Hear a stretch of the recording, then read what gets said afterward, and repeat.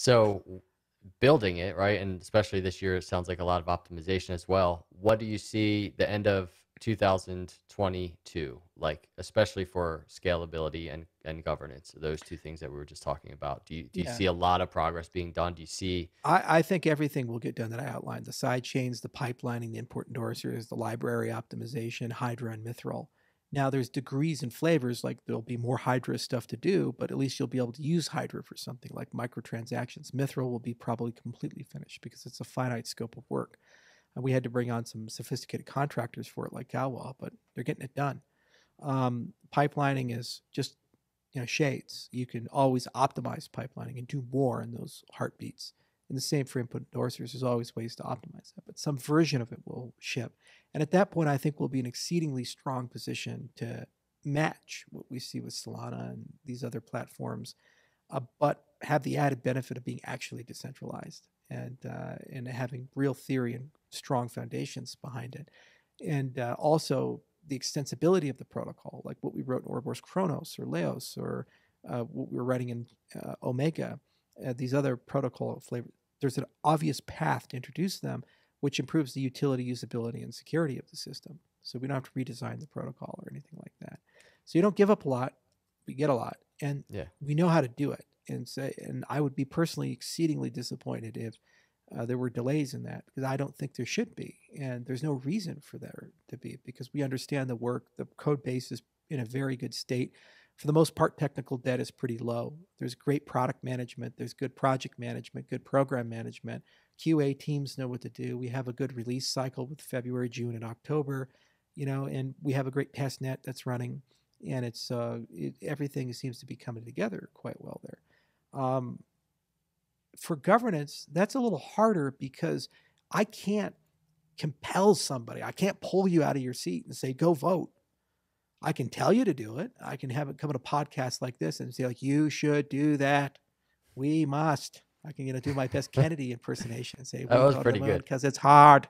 I can do that, but I can't force you to do it. I don't have the voting mandate or something like that. So you build it, and then you see who shows up, and you just see where the numbers are, and you go with what you got. And that's what we do with U.S. elections. Less than half of the American people voted in the last presidential election. Still have a president. So, allow voting, and it's the ADA holder's decision whether to participate or not. And you do education and great experiences, and you build these tools out, and you just see where the cards fall.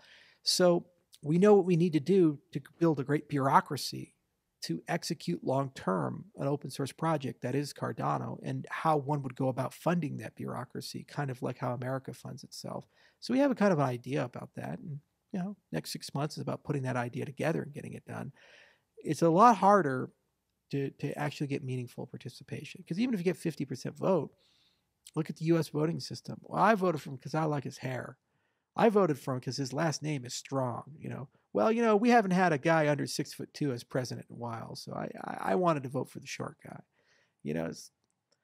Meanwhile, somebody's like, I spent a lot of time reading all those books on Medicare. I read 26 books on how the healthcare system works, and I carefully thought about foreign policy. I went to the Woodrow Wilson Foreign Policy School over at Princeton, and I got a PhD in it. And I feel very comfortable to opine on North African strategy and our strategy in the Northern Triangle with El Salvador and Honduras. And your vote counts exactly the same as the Yeah, guy who voted. So so true. there's this concept of rational ignorance that comes into play.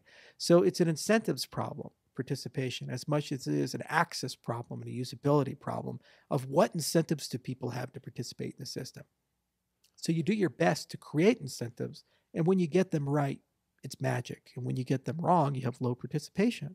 So there's some experiments and bets you do, and you see what happens with this type of thing. And if we get it right, it'll be magical. Even if we get it wrong, there's still already 70,000 people. That's a hell of a lot better than Ethereum or Bitcoin or any of these other ecosystems that purport to be decentralized. For the most part, there's only a dozen or two people that actually make decisions. It's the two pizza rule.